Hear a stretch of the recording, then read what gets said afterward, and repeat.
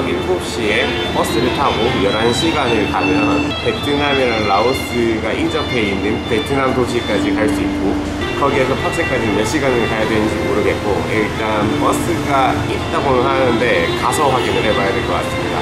그래서 저녁 7시에 여기 나짱에서 출발을 할 것 같고, 버스팅 버스로 예약을 해둔 상태라 버스 상태도 한번 오늘 보여드리고, 어떻게 베트남에서 라오스로 넘어가는지도 한번 영상으로 찍어보도록 하겠습니다. 그러면 버스 탈 때 다시 영상 찍어보도록 할게요.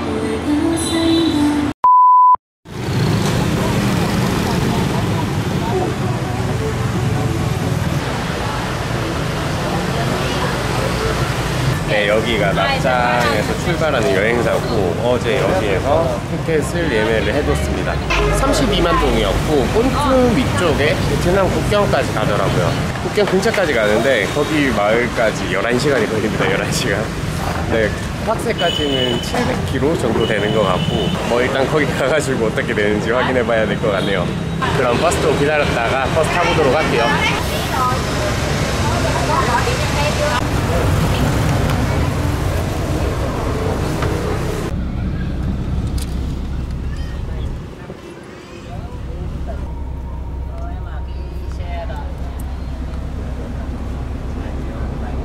네, 이건 32인승 버스라서 조금 좌석이 넓은 편입니다. 40인승이 되면 여기 커튼이 없더라고요. 조금 더 비싼데 조금 더 넓어서 이걸로 예매를 했고, 여기서 이제 11시간에 가면 베트남 국경 근처에 있는 도시까지 가는 겁니다.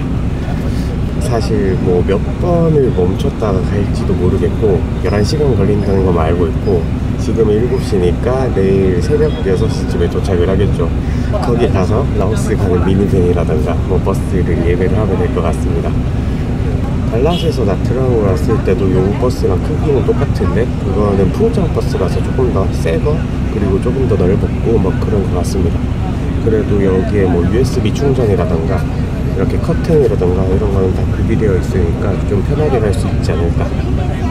네, 그러면 한번 가보도록 할게요.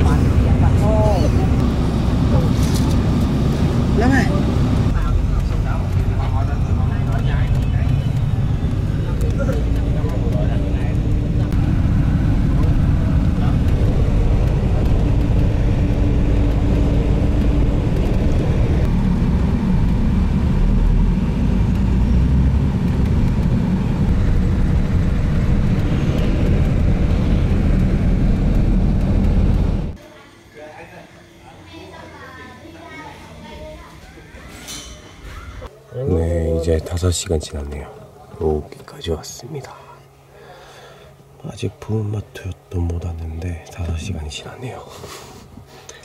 여기 휴게소 겸 뭐 음식점이 있어서 여기서 좀 쉬다가 가는 것 같습니다. 얼마나 쉬는지를 몰라가지고 벌써 반 정도 왔는데 그냥 눈도 좀 감고 있고, 그 다음에 뭐 넷플릭스 보다가 스도쿠 같은 거 풀다가 하니까 시간 금방금방 가네요.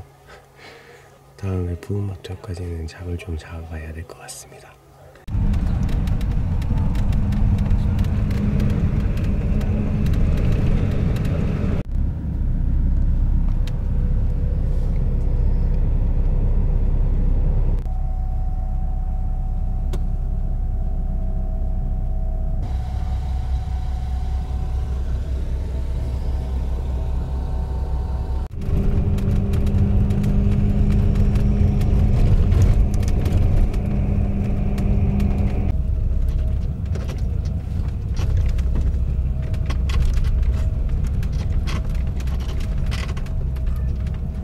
제대로 잠은 안 오는데 그래도 뭐 좀 자다가 깨다가 해가지고 콘둔 도착했습니다. 지금은 4시 50분입니다.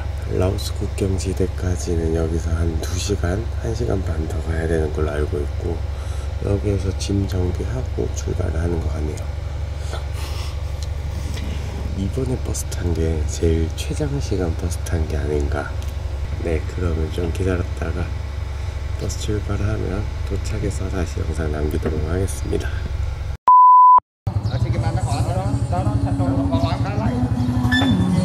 와, 네, 11시간 버스 타고 도착했습니다. 여기가 국경지대고 10km만 가면 라오스인데 여기에서 팍스로 가는 방법을 여쭤보니까 30만 동인 것 같은데 일단 아저씨 들어와서 네, 이야기 중입니다. 팍스로 가는 버스는 여기에서 타는 게 아니고 또 다른 데 가서 타야 된다고 합니다.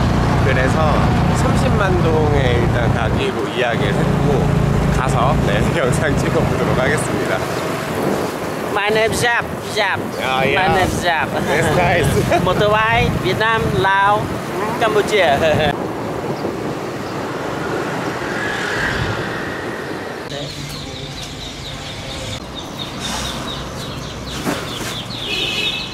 네, 여기 보이는 버스 타고 라오스로 갈 수 있다고 합니다.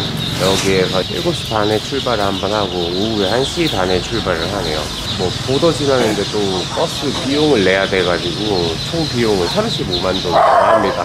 가깝긴 한데 일단 소개해가지고 데려다 주신 아저씨한테는 3만 동 드렸고 출발하는 거 기다렸다가 이거 타고 라오스 팍스로 가보도록 하겠습니다.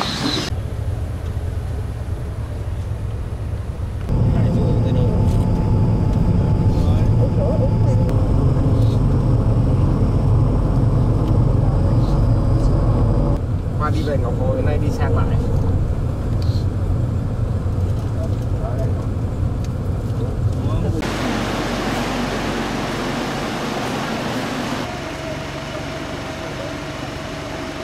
네, 출국 심사는 완료했고 여기에 지나가는 한국인이 별로 없어서 출국 심사하는데 조금 오래 걸리네요. 이 비자가 되는지 안 되는지 그거를 확인하는 것 같습니다. 여기는 도이 국경이고 이제 라오스 국경 쪽으로 가가지고 입국 심사 받아보도록 할게요. 그리고 좀 신기한 게 베트남 분들은 여기 라오스 국경 출국할 때 2만 동씩 내시더라고요. 저는 뭐 알려주신 분도 없어가지고 그냥 드렸습니다.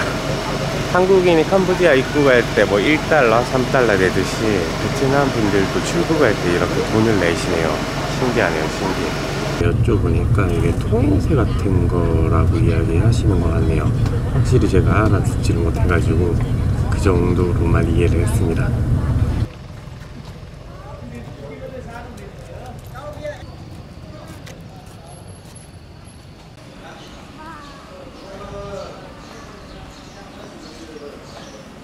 네, 라오스 입국 심사도 간단하게 마쳤습니다. 짐 같은 경우에는 버스에 다 실어놨기 때문에 아예 검사를 안 하는 것 같고 여기에서는 그냥 투어리스트인지 아닌지 그것만 물어보네요.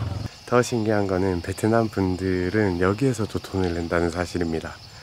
뭐 5만 동인지 10만 동인지 모르겠는데 돈을 또 내시더라고요.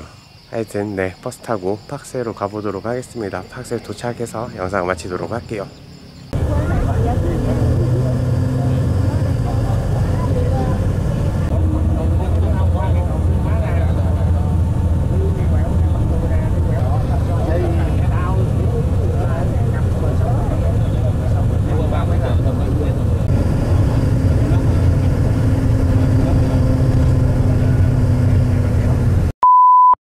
일단 내리라 그래서 내렸는데 여기는 팍스가 아닌데 뭐 여기서 버스 타고 가면 된다고 하는 것 같은데 잘 못 알아먹겠네요.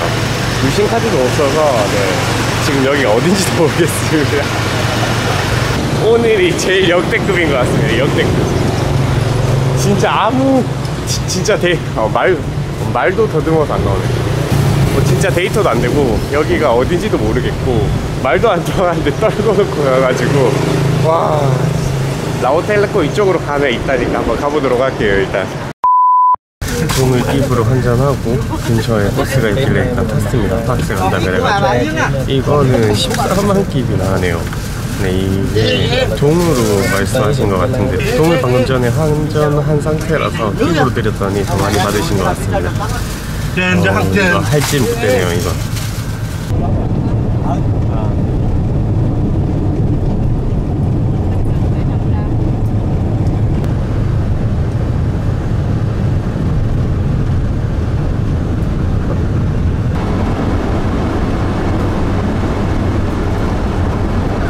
네, 22시간 만에 팍스에 도착을 했는데 이게 또 다운타운은 아닙니다. 그래서 툭툭이를 5만 킵 주고 네, 호텔까지 가기로 했고 두 번째 버스에서는 영상도 별로 찍고 싶지 않았던 게 그 이유가 아저씨가 일단 투어 티켓 가격으로 장난을 좀 쳤고 첫 번째 포정으로 오는 버스에서 바로 버스로 데려다 줬으면 되는데, 와,